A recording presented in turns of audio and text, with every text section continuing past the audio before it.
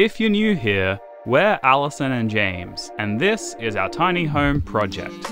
It's been a real challenge turning this 50-year-old Airstream into our mobile home. She is 26 feet of pure disaster. That's a lot of work for that little piece. I'm not looking forward to this. This week threw us another curveball, and we sit down and open up to you about it all.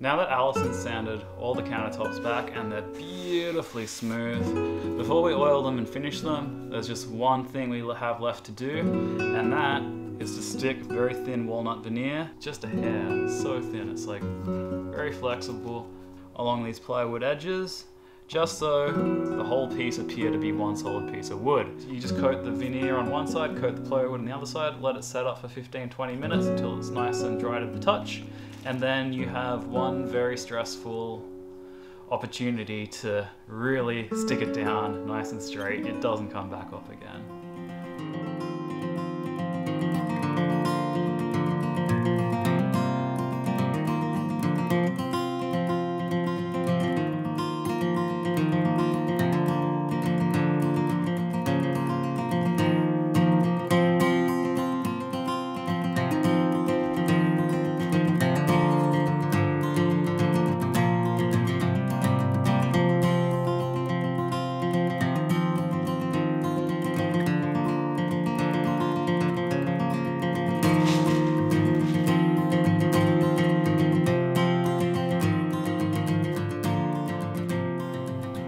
So now that the veneer is attached to the sides of the plywood, we're going to let the glue set up for maybe an hour or so, and then we're going to come back, trim off the rough edges, and then oil these bad boys up.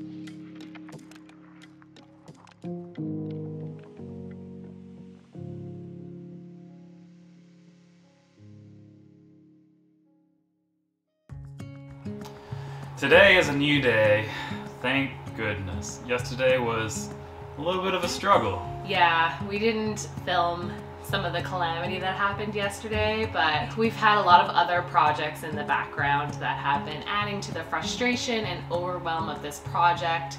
We've got 2 vans that we've been renovating, plus we have a sailboat that we just bought like a week before we bought this Airstream. But then we got evicted, so it forced us to have to find a place, which is why we've been renovating this. Yeah, it's why we purchased the Airstream, and it's been such a mad rush to get it done by the end of the month when we have to move out and move into the Airstream. Correct. And then yesterday, James was on the way to Home Depot to pick up some more plywood, and I blew the head gasket in my van, so it started puffing white smoke. A cop pulls me over, and he issued me a notice to get my vehicle inspected within the next month. And it's a pretty hefty inspection where they kind of go through everything. So in addition to having to get my engine fixed, it has to be fully inspected through all the other systems, and if there's anything else that's wrong with the vehicle, I need to fix that to continue to have it registered. So it could be the end of the van. It's a 1975. It's lived a good life. It's just something else that we have to deal with this week because it's currently Stuck in town. yeah, and we have no way to get wood. We just have a Honda Civic, so it's kind of hard to put a sheet of plywood in a Honda Civic. That was some of the calamity that happened yesterday. Emotions were high. We're feeling a lot of chaos, and so we're gonna try and maintain a clean workspace, make some lists so that we can stay on track, really just hammer out this project. We've got a week before move-in. The pressure is high, but we want to be enjoying the project as we go along. I think we're further along than we think we are, and it just feels like it's being chaotic because we've been doing a lot of small tasks that don't have a lot of visual reward, but I think we're nearly to the point where everything's going to come together nicely and we'll realize how far we've actually come down the track. It's a new day. Like pluses, plumbing is pretty well finished, we pressure checked it, we've done over half the counters now, and we've just got a few small tasks we need to do before we can install the rest of the cabinets and the counters and get stuck into building drawers. All the big jobs, most of them are pretty well done at that point. We're looking forward to it. Yeah, let's get into it.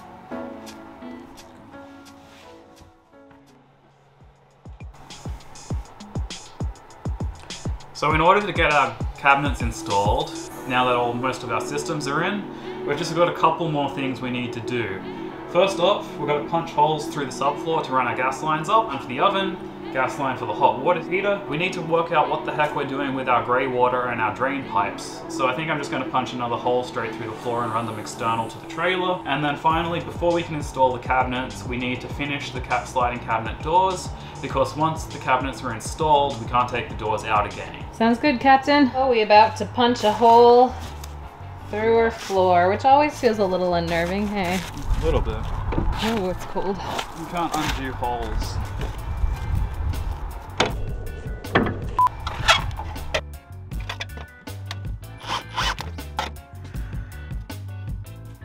Problem number 1 of the day.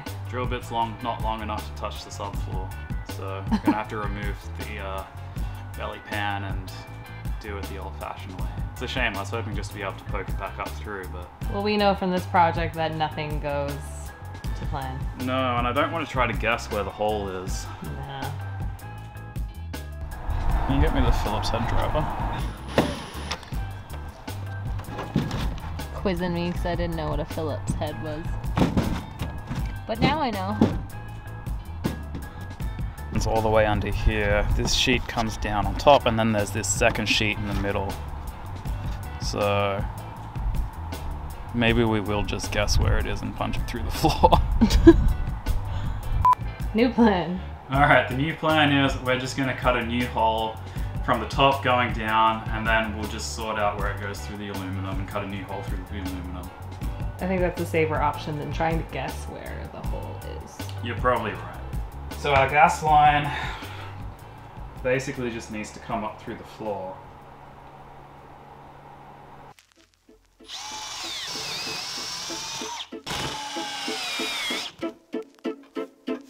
So that will be for the propane line for the hot water heater.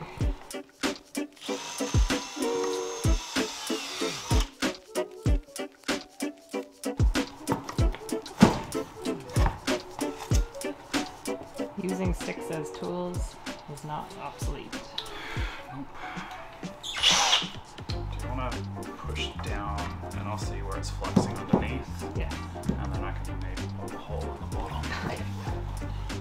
Okay, ready? Yep.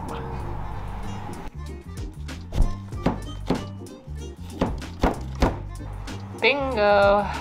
Nailed it. Good job. Yeah, now we just gotta make the hole a little bit bigger. Okay, what do you need? Could you pass me the 1-inch glue hole cutting drill?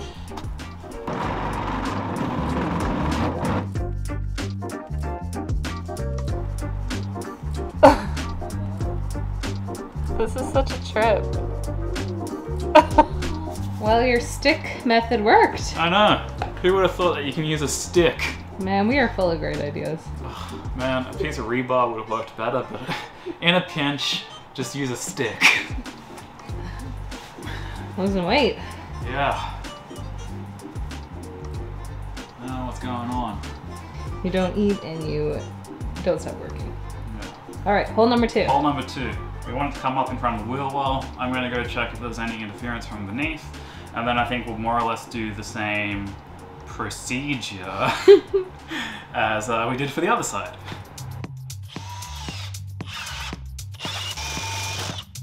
Took 2 tries for that one, but we got her done. Kind of hard drilling blind. I marked a hole where I think the plumbing is going to need to go. We're going to cut the hole in the floor over here. Hopefully it's in the right place. If it's in the wrong place, we're just going to make the plumbing fit to where the hole is. Everything's clear beneath it. It's in a part of the cabinet that should be unobstructed. It's not going to interfere with the base of the cabinet, so I think it's our best bet. It's also a good sign. Well, the good thing is that there was no cross member beneath there for the trailer strut, so we managed to avoid it. Oh, I thought you assessed that before. Nah, I was just hoping.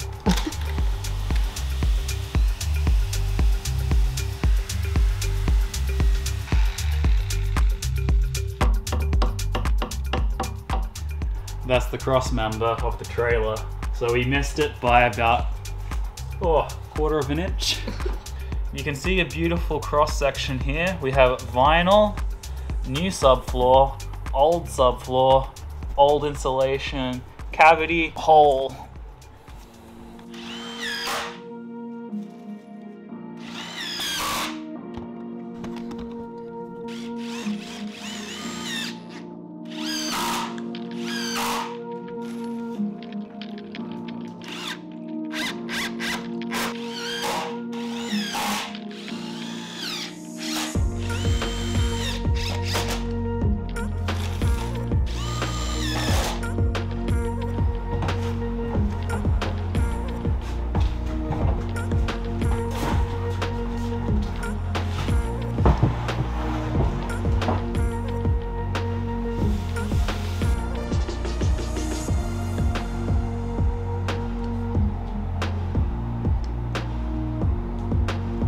I didn't think it would be so difficult to get rid of the van. It's really cast me in a grumpy, irritable mood, and I'm probably just not a very nice person to be around at the moment. I don't even think I want to be around myself, being one of those days. Sorry to all the people that have had to be around me today. Probably not so fun. I'm gonna try and cut the sinkhole. I've got it all measured out here. It's centered to the cabinet below it. I've taped down the edges just to protect it from chip out a little bit.